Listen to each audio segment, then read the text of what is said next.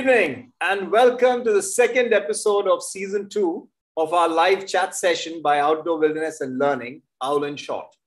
OWL conducts curated speaker sessions and insightful workshops with trainers and facilitators around leadership, management, innovation, and public speaking. OWL also serves as a platform for eminent speakers and facilitators. We have partnered with domain experts who are highly experienced trainers and facilitators to help organizations win in the marketplace. Today, India is on the cusp of a revival. She is battling her way out of the dark days of April and May, moving into a visibly well-lit July. As adults, we have battled our own demons over the last 16 months. Frontline workers have battled it out from the trenches. The rest have fought through the fog from their homes. But in all of this, how have our children fared? 16 months of their normal childhood has been robbed. What scars will they carry with them as they grow up? They may be smiling and laughing every day, but are they really happy? Will they grow up as weak, unsure, frightened adults? Or will they be strong and resilient? Our topic for the day is raising healthy, resilient children, pandemic and beyond. And only a doctor who has worked in the trenches with children, many of them undergoing treatment for cancer, can answer these questions and guide us with objectivity and empathy.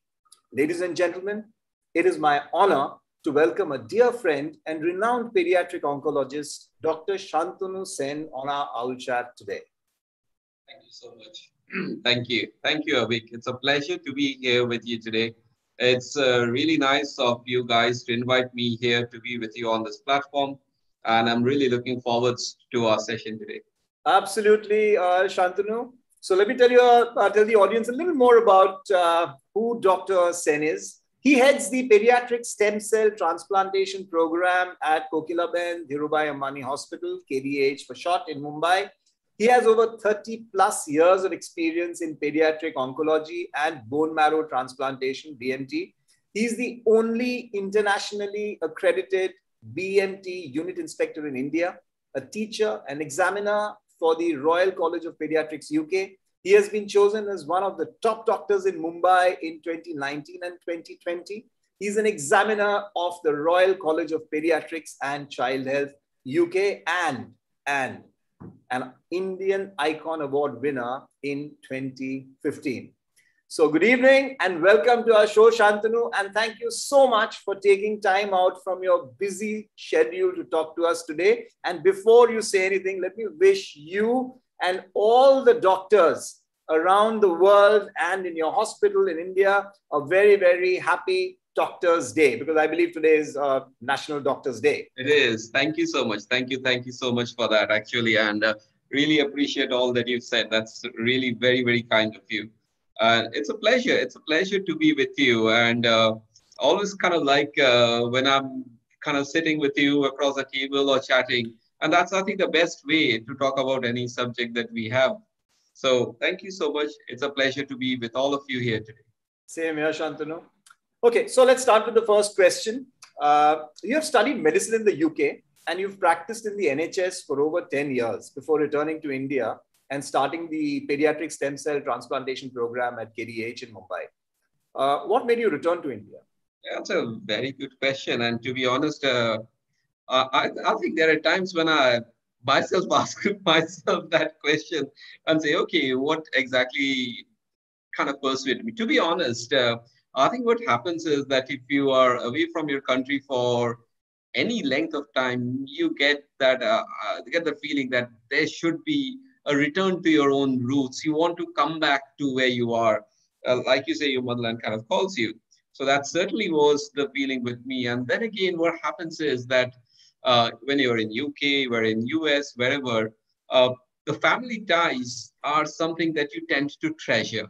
And in some way, you want your children to actually have that kind of advantage of reconnecting with grandparents, having the advantage of having the entire extended family together. And I think all of those factors kind of put together and gave me the opportunity to come back to India when I did.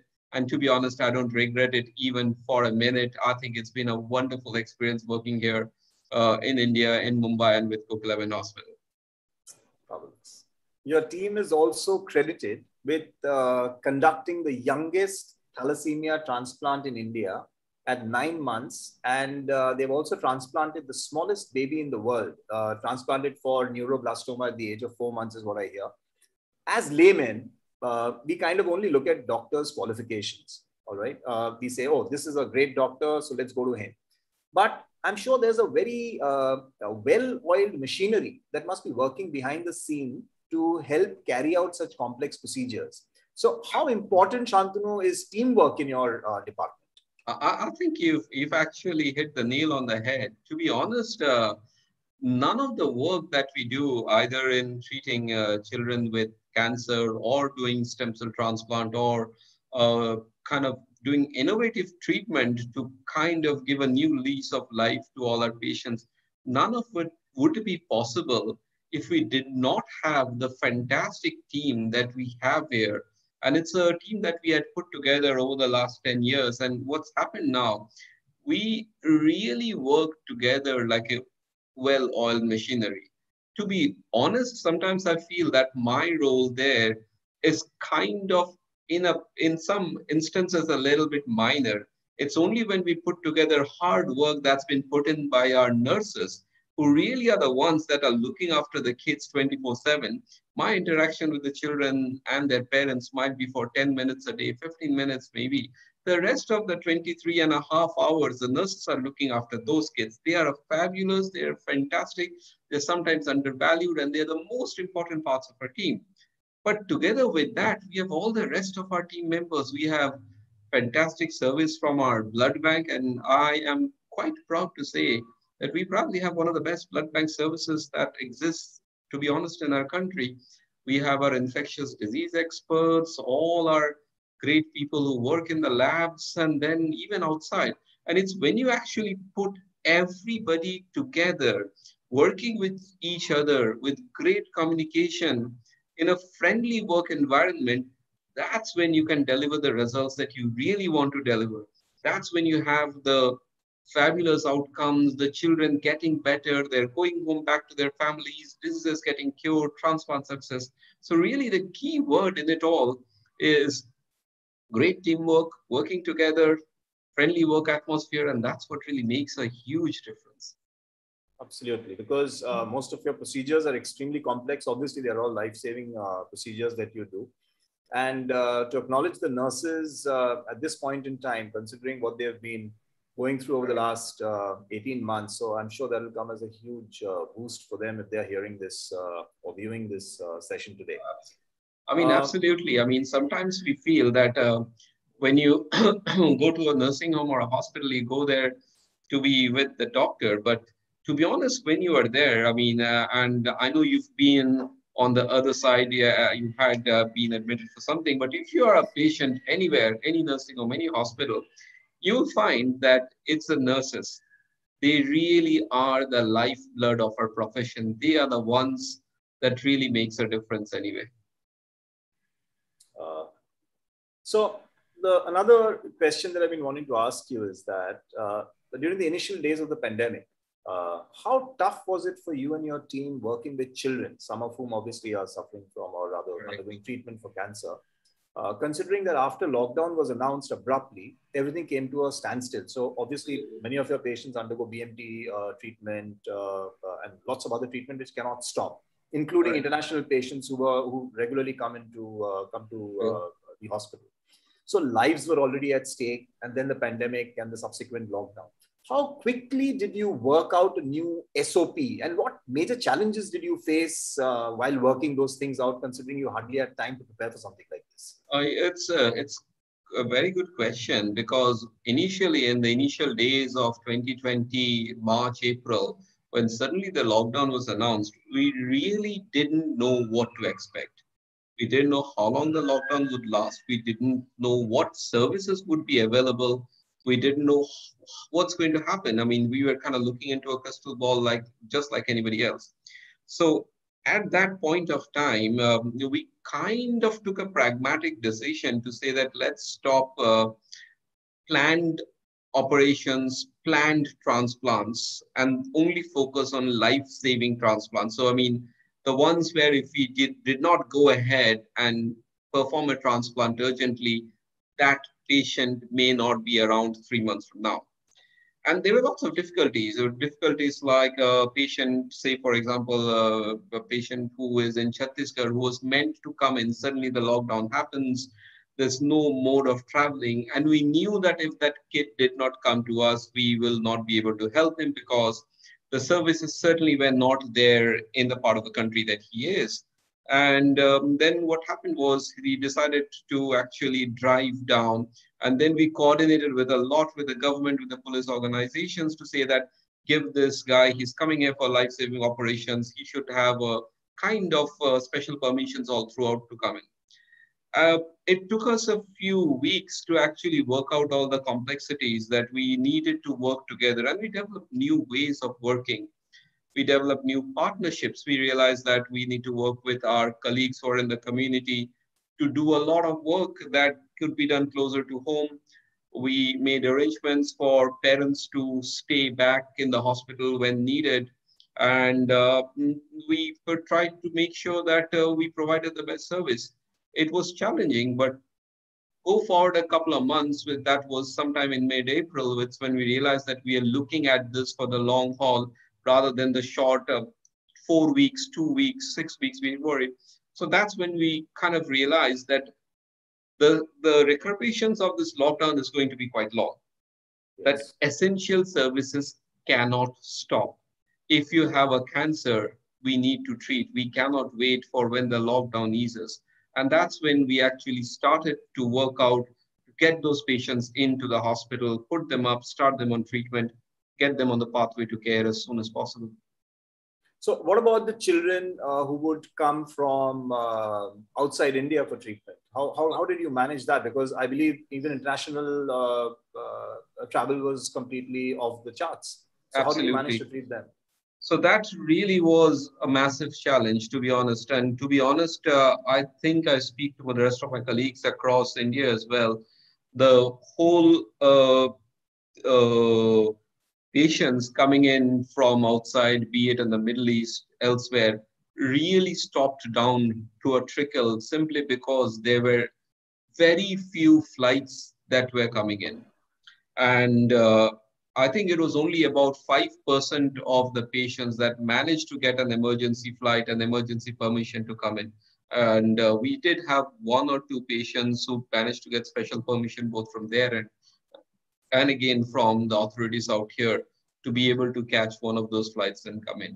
But seriously, during those first about 4 to 6 months, it had really stopped. To be fair, to be honest, even now, you know that the international flights still have not started.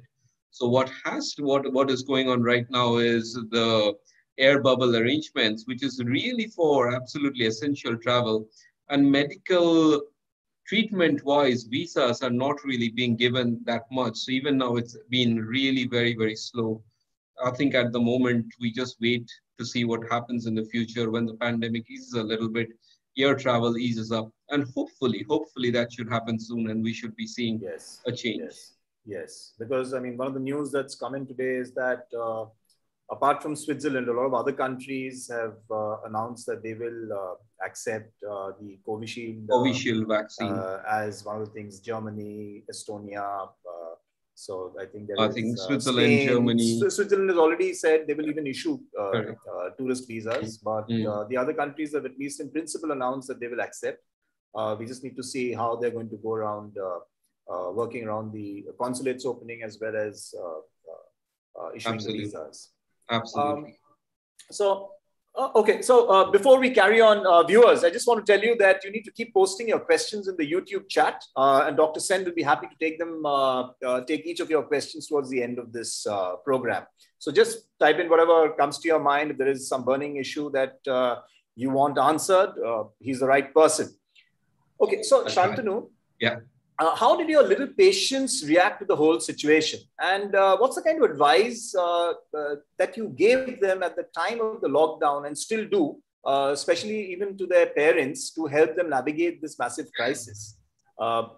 Because looking at it, you know, they were already dealing with a massive crisis in their personal lives. And then there was this pandemic that kind of struck them. And Correct. the first person they would have turned to is you. So what is the advice that you gave to such parents and the children? So at that point of time, and it's probably true even today, the knowledge that we had is that this is a virus that's spread by close proximal contact between affected and unaffected, which means that we all kind of like advise that really, really stay at home, socially, keep your distance, social distancing as much as possible, hand hygiene, masks, etc. But it also, as you rightly said, it means that with the schools had to be shut down, the kids were at home. So their usual education couldn't happen. And gradually the transition happened when kids started attending online classes. Yes. Their usual school friendships and play area and going down to play with friends, that had stopped and they were at home.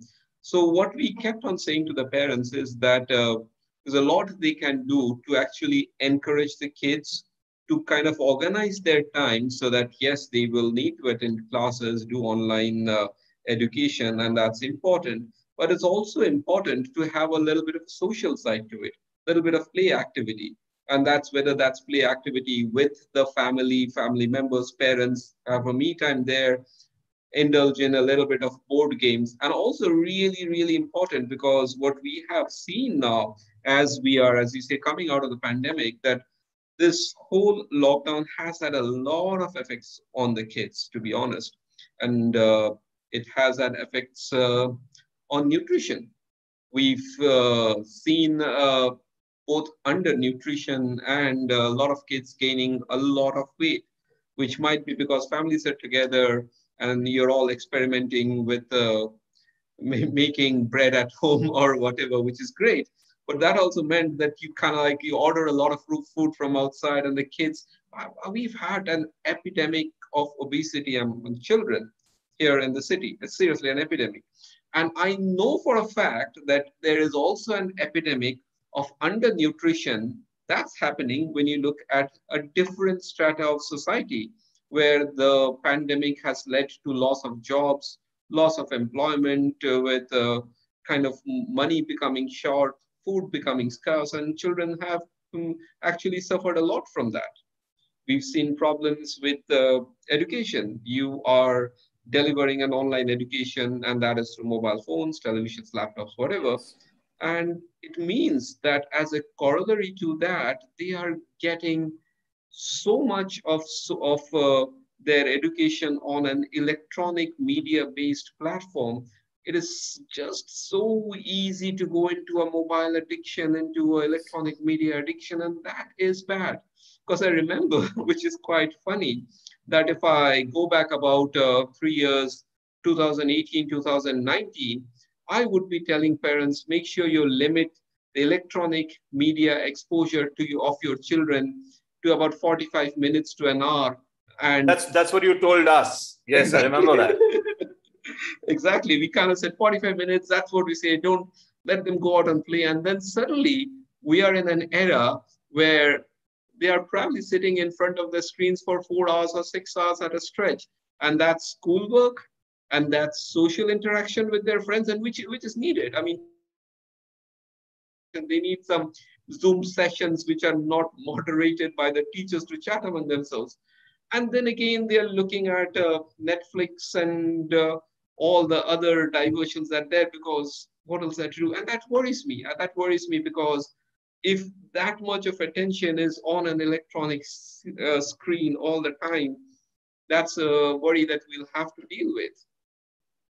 There is also, yeah, please, sorry.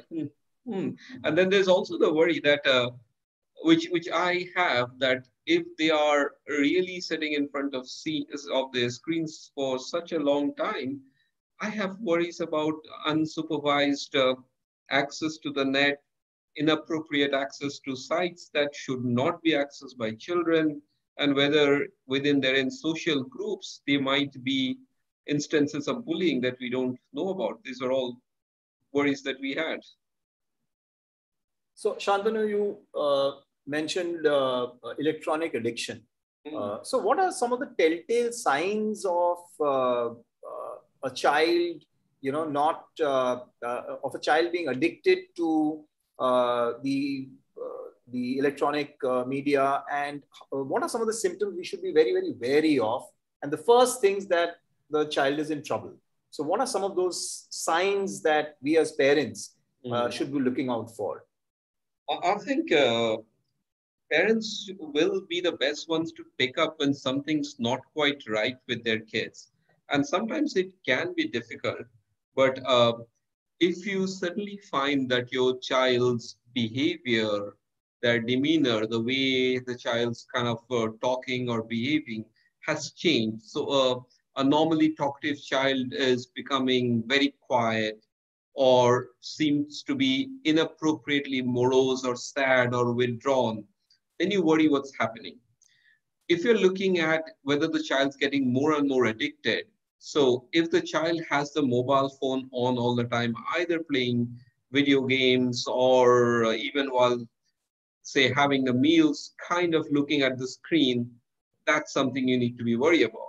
And what would really tell you that this is becoming a problem is that if you tell the child to shut off the screen or leave the mobile phone and then let's talk, he finds it incredibly difficult to either switch it off or he puts it down and after 5 minutes finds an excuse to pick it up and switch it on again. Then you know, right, I will need to do something about this. This is getting to a point where I'll have to impose my authority as a parent and say that let's cut it down just that little bit. True. So another worry is that, I mean, it's 17 months into it. Had it been just 1 or 2 months, it would have just been maybe a little bit of a practice. But with 17 months, it's going to be part of their DNA now, not even a habit. It's going to be part of their DNA that it's part of their lives. Almost 7-8 hours, if not more, they are watching the screen. So is there some kind of fear that these will be scars that they're going to grow up with? And maybe a smiling child, which is something that I mentioned earlier also, they may be smiling and laughing, but are they really happy? And one of the most important questions that I want to ask you is that will all of this, that all the time you're talking about pandemic and, don't go out, wear your mask, etc. We are frightening them for the last 17 months. So are they going to grow up as weak, unsure, frightened adults, or will they be strong and resilient? So that's one of the things we wanted to ask you. Yeah. I think I have my trust in the kids. I have my trust in the family values that we install in our children. If you look at it this way, the kids are with their parents and you're all bonding together in a way that the families probably have not bonded together before this. True. And I have my trust that they will be resilient. They will overcome it because kids are remarkably resilient. They bounce back from the humongous, hugest adversities that you put in their place and they bounce back and become normal. And I'm sure that's going to happen to the kids as well. And we can actually see that happening now. We see that when the lockdown's gradually opening and the kids are reconnecting with their friends and going out to, as they are a little bit with their friends with maybe it's a small party or a get together, they are bouncing back. They are like normal. And I think there are a few positive things. Yes, as you say, that they've all been shut down for such a long time.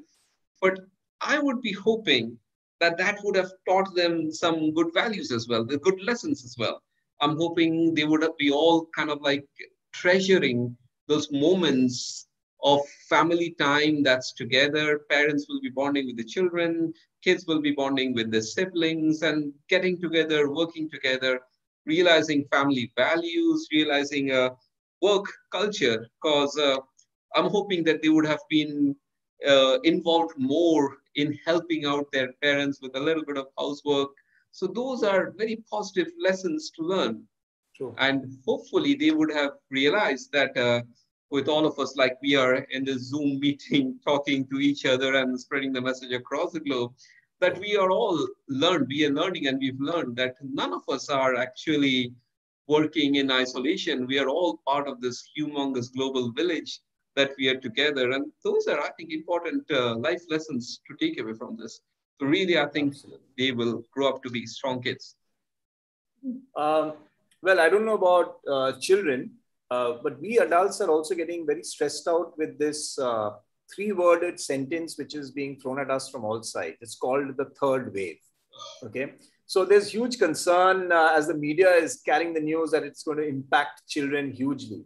But we were also listening to Dr. Guleria the other day of AIMS, and he said that there's no scientific evidence to suggest that the third wave will hit the children. What is your belief?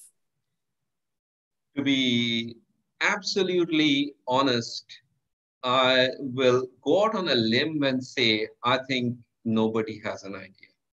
So let's look at where it comes from. We know when the first wave came, it kind of affected the advanced age people, the older people much more. And we said that we needed to protect the 60 plus and the 65 plus because that was the demographic, that was the age that got the most severe brunt of it. So kind of a slightly senior population with comorbidities, which was what we saw. But that was when the second wave came. I mean, it was a surprise.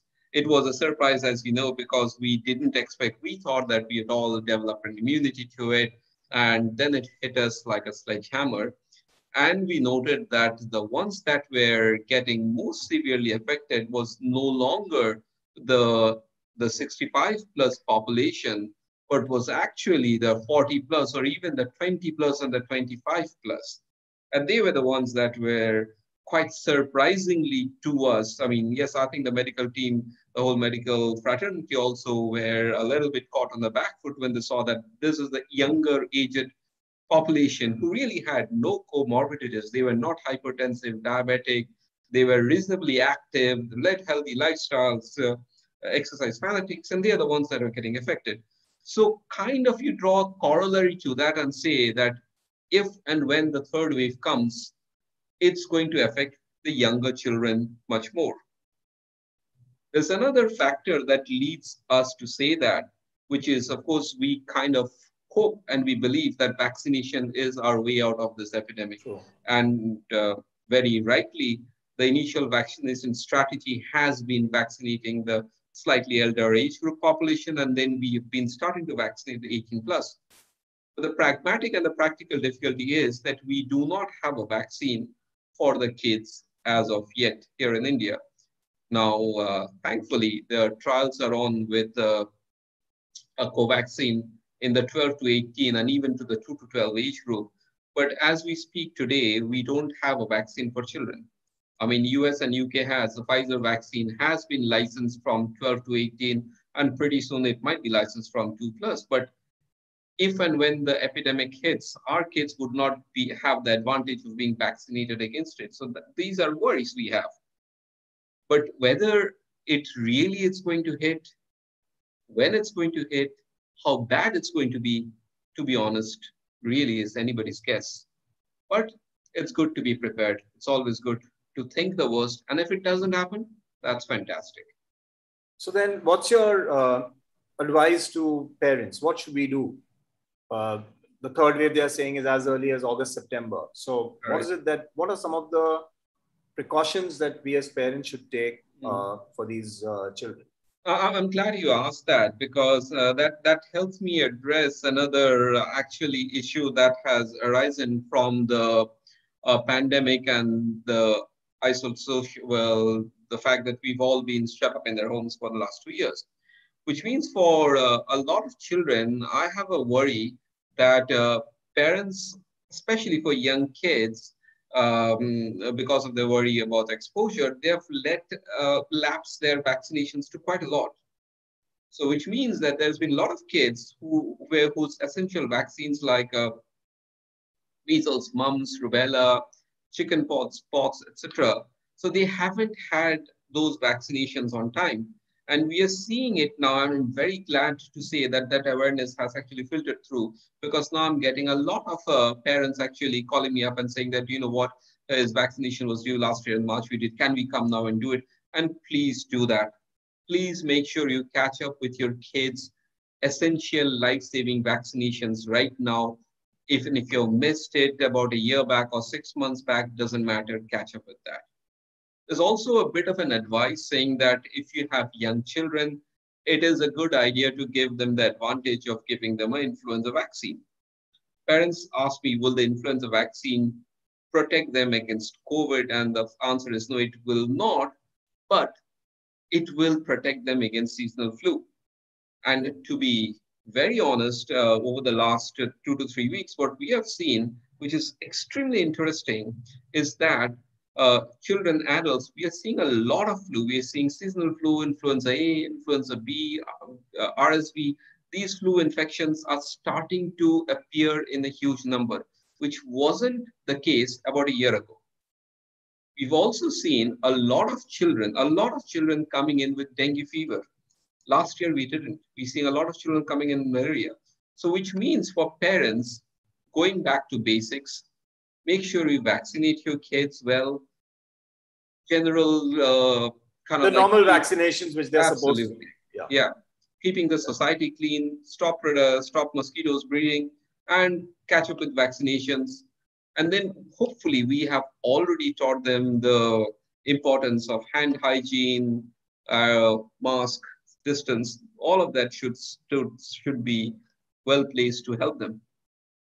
So, Shantanu, we saw what the second wave did and how it caught us unawares in terms of preparation, government, the local administration, even us as citizens of India. It just kind of caught us totally unawares. Correct. Now, with so much of talk about the third wave, etc., has the infrastructure now, do you think, as a doctor, the infrastructure in your hospital and in hospitals around India, BMC or whatever you want to call it, their entire infra is now geared up to handle a third wave? Should it in any way be as big as the second wave that's going to come, especially when it comes to children? Because now we are only talking about pediatric care because it's children. So are we really geared up for that now? I think one of the good things that will come out of this pandemic is that the second wave taught us the importance of being prepared. And thankfully, I'm happy to say that that's actually happening. That's happening at all levels. It's happening at a government level where pediatric departments are being set up, which can tackle and take a huge number of children should they need to get admitted. It's happening at tertiary hospitals like ours, where each and every department is setting aside dedicated areas where a large number of children can be admitted and treated. And it's happening at grassroots levels as well. And I say it's a good thing to come out because that's a fantastic development. Because all that funding that's coming into setting up this children's services will strengthen the healthcare being provided to children in the long run. Because if we have a district hospital or a smaller general hospital which has set up a separate area for kids, it becomes so much easier to continue that and be able to provide healthcare services for kids in the long run. So short run, yes, it's there. We are all prepared to deal with it if and when it hits. And in the long run, it will be there for healthcare for children if and when they need it. Okay, so I have two more questions before we move on to the audience, and I can see quite a few questions coming in from there as well. All right. So as an optimist, can we suggest that the pandemic may after all be a catalyst for progress in children? I mean, look at the brighter side of things. We are spending, as you said, we are spending quality time with our kids. They're learning stuff like Roblox and coding, etc. Maybe they're wiring themselves into being very astute beings, and we are not aware of that. So, do you think that it's kind of they will be very progressive children going forward? Is that something that you're seeing as a? I think they're going to be remarkably resilient children, to be very honest. They're going to be very tech savvy. Let's be honest. They have learned more about tech and as a Roblox and learning new languages and coding, dealing with technology day in, day out. And that's going to be the future. They have learned it already, how to use the technology to, I've seen kids getting in touch with their friends and watching movies together. I think they're going to be amazing. They're going to be really amazing. They're going to really harness the power of the internet and the technology to make sure they're going to face a brave new world. Very reassuring word, Shantanu. To hear that coming from you, that's going to make a lot of parents sleep a little easy tonight. So one more thing, one of my favorite subjects, travel. So will taking children out to the outdoors, away from crowded places, maybe on a hike or a camping trip, etc., restore some balance in the way that we are kind of looking at their upbringing right now? I think that is essential. That is absolutely essential because unless you do that, uh, there's a thing we say the earth is healing. And I mean, to be honest, that's kind of a fantastic side effect of the lockdown.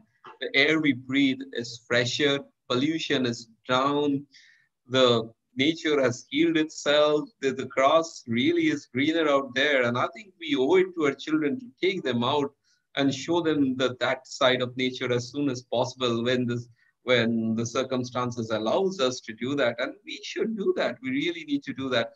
Take them away from the mobile and the TV screens for some time and explore the great outdoors which is out there. That would be such a good thing for every parent to do. Absolutely. Absolutely. And in fact, there are such lovely places to go to, even in India right now. With the rest of the world, maybe you cannot go.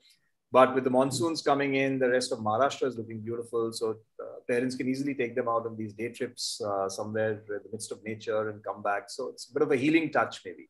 Absolutely. You need to just drive out towards Nasik or somewhere and you see the green scenery out there. It's gorgeous. Absolutely. Okay, so ladies and gentlemen, as we do with each of our sessions, we usually come to this point where we start taking in the audience questions. And so Shantanu, there are quite a few audience questions that have come in, and I don't know if I have time for all of them, but I'll take up a few. But before I take up the ones that have come in, the first one that came in yesterday, a friend of mine, Sanjeev Goel, he said, start the session with this question, which is, he wants to know, when is the earliest that children should be able to go to school? I think he's getting his hands full of children at home. So what would your advice, according to you, if you're looking to the future, what do you think? When is the earliest we can send our kids to school? Okay, so I might be treading on a few toes when I say that, but I have to say not now. I'm saying not now because we have a great unknown quantity, unknown factor in front of us, which is this whole third wave, whether it hits or doesn't hit. To me, it makes more sense that after we vaccinate at least a significant proportion of our adult population, so as to stop the spread of virus to a certain degree, we should be thinking of actually opening up the schools. I'm not going to advocate that we vaccinate our children against COVID before doing that, but at least we should have some markers, some indication to say that the virus is not spreading as much in the community as before we start opening up schools. Put a pin down a number to that as to when it would happen. I think we are probably looking at to see whether this third wave hits us August, September, October. And if it doesn't, and if we find that we are pretty okay, then I think the start of the new year is probably going to be pragmatically the time that things will happen. If it happens earlier, say in August, in October and November, I'd be happy. Let's see. I think you and I will find out. Very difficult. I don't have a crystal ball, and neither has anybody else on the planet. So you're saying another 6 months before you see them in school? I think so. All right. Okay, so let's take the first question from the audience. The first one is, with academics going completely online, what's your advice on handling children with ADHD? They just don't seem to focus on online classes. It's a very, very real problem. And to be honest, we have had kids coming in and parents bringing in, because online classes means that not only they can't handle, we've seen that quite a few kids in whom the diagnosis would not have been made kind of coming to the forefront. So the only way, I mean, there's a good way to deal with the problem that you have is that the access to services, which are things like occupational therapy, a little bit of learning therapy, these services have also kind of moved online to a certain degree. But I will stress that the best way to deliver OT, PT, physical therapy, occupational therapy is still remains, at least for children suffering from ADHD, is really a one-to-one face-to-face, not via screen. But then what happens is beggars can't be choosers. So if we have to do it, then I think fall back on a good occupational therapy or a physical therapist person who might be able to run some of those sessions on a computer screen with the parents and try to help our kids that way. That's the best we can do for now. Okay. The next question, Shantanu, is that do you suggest professional help when you see kids getting into their own world and just not responding? Actually, I do. Actually, I do. Because if that's what happens, you know that there has been a serious problem. Now, whether the problem is that they are having a problem within their social group, be it bullying, be it isolation, or they are having some degree of psychological issues, be it depression, and that we see in children as well, feeling of isolation, feeling of persecution. To be honest, parents may not be able to handle that. And it's extremely important at that point of time to actually accept and acknowledge that and access services. And these are the services that are there in various tertiary hospitals, it's there in ours. And a degree of professional, proper help can turn around things so well. I think it would be criminal not to acknowledge it and help that kid come out of it by helping him access services that are there for the kids already. So, Shantanu, are you suggesting that when we seek this help, it can also be done online, or is there, if you can just tell us at what point in time should we say, no, it can't be online, I have to go and meet the doctor now? I think if it's something that you're worried about on a psychological basis, I would suggest to really initially, and certainly with the opening up at the moment, I would say it's essential to have a one-to-one physically meeting the doctor, at least for the first couple of sessions. Because I find it, I'll be honest, I mean, I do online consultations, but to be honest, it's a shadow of the real thing. It's very difficult to get a great idea.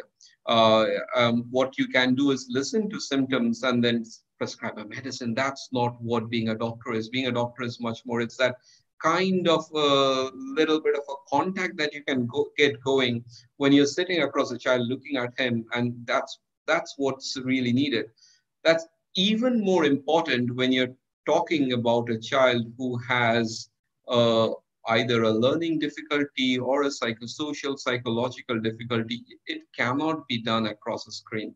You really need to come in, sit across a table from a professional who can help the kid, help the parents much more. So basically what you're saying is the first two sessions, at least go and meet the doctor. Absolutely. I think it's essential. I think the worry in people's parents' minds could be that with the third wave coming, a lot of parents don't want to kind of expose them to a hospital environment. Maybe that's something that's bothering them. Correct. I can understand that. But I mean, it's something like this. These services really cannot be delivered through a screen very effectively. I got it. Another question, I think you've answered a part of it, but it says, Dr. Sen, practically, what do you think each one of us at home can do to keep our spirits and the kids' enthusiasm up when we ourselves are now finding it difficult to look at it objectively? I know it's a tough situation, isn't it? I think what you do is that it's kind of realizing that how important family bonds and family values are. And the best way to get going is to get involved in family activities, whether it kind of sitting across a board game of some sort and playing it, or bake a cake together, something that involves everybody doing their own part, involving every member of the society, the children, the parents, the grandparents. Doing something together is what will actually build up those bonds and help you get you out of it. So probably you're also answering the next question, which is with absolutely limited access to the outdoors, how can children still be physically active? They just don't seem to love workouts, and the indoors have limited area for uninhibited movement. So obviously we are talking about places where the flat may be very small and there are quite a few members staying within that, and you're not sending your kids out. But what you said is right. So maybe board games and stuff like that can be done within the confines of their house. Okay, so I'll take the last question, which is, do you think parents kind of ignore their kids' need for a healthy lifestyle because they are busy in their work? Even work from home doesn't really mean giving time to kids. How should they take time out for that? I think it's a great question, and that kind of brings me in that how important it is to actually set aside some definite times to give to your kids. And it's kind of important to get that time to kids in kind of isolation. So yes, it's great to have a family time as we talked about, but it's also important to take that one child aside at some point and do something one-to-one, and do the same with the second child if there's a second child in the family. And it's really important to take that time out. I know parents are also in front of the screens because of work or whatever. And once you finish, the lure of catching up and binge watching that Netflix is always there. But it's kind of, it is important. It is important to take some time out and say, let's switch off the television. So that log off that laptop computer completely. Tell me what you're doing. Are you reading a book? Which is the book that you enjoy? Or if you've seen a movie, tell me about it. And just set that conversation going. Listen to your children, talk to your children. That's the best thing that you can do, really. True. Santanu, thank you so much for answering each of our questions with so much of patience, empathy, objectivity.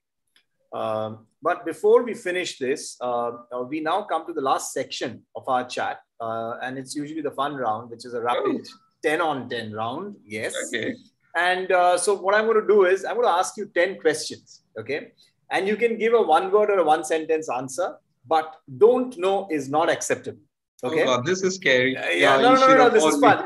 This is fun. Okay. So there are going to be 10 questions and rapid fire. So are you ready? Shantanu, here goes. So here's the first one. If you were not a doctor, what could you have been? Easy. So I would have been a pilot because then I could fly everywhere across the world. I love traveling. I love going to new places, new countries.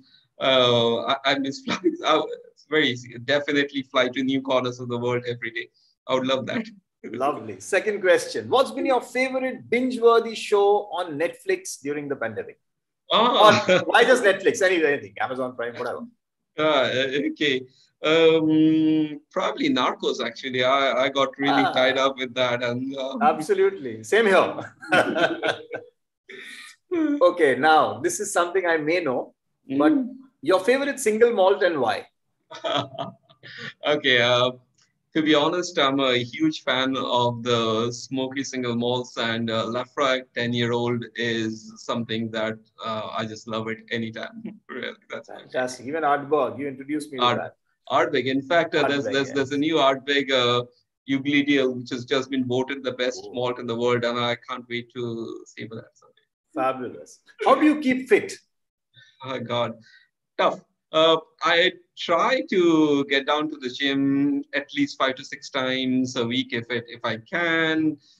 Treadmill for a couple of hours. Otherwise, just like everybody else, trying to watch what I eat. The key word is trying to watch what I eat, really.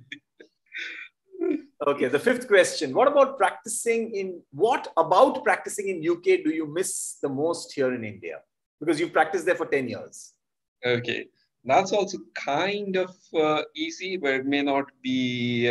Okay, so what happens when you're practicing in UK is that you have allocated work time and family time.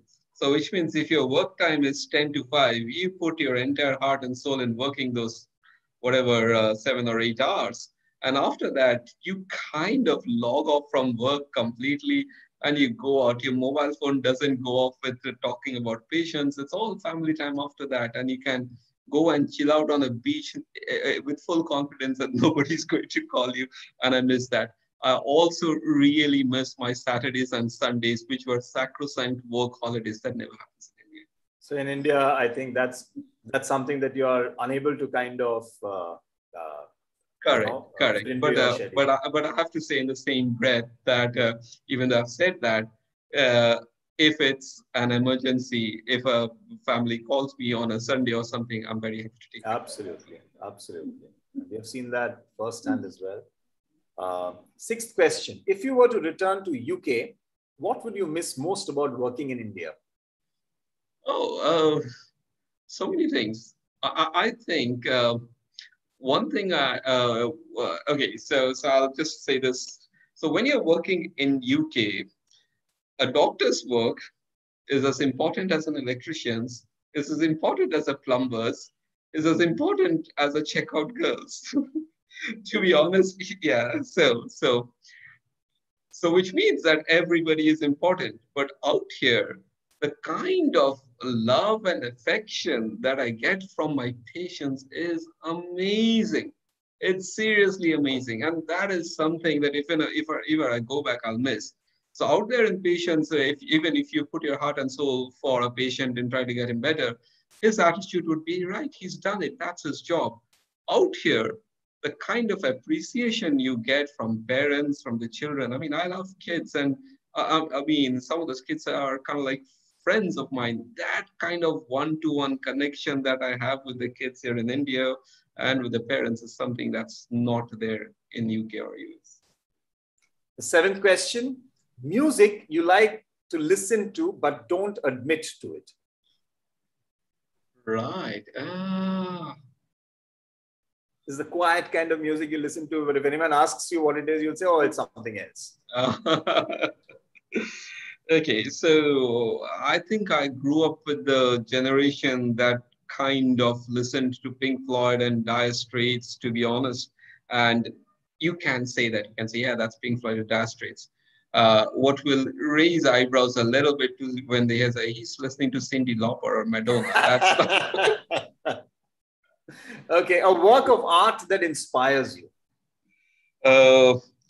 Thinking Man, Rodin. Beautiful sculpture. Yes. I love it. That immediately kind of comes to my mind always. An amazing experience you've had in the midst of nature.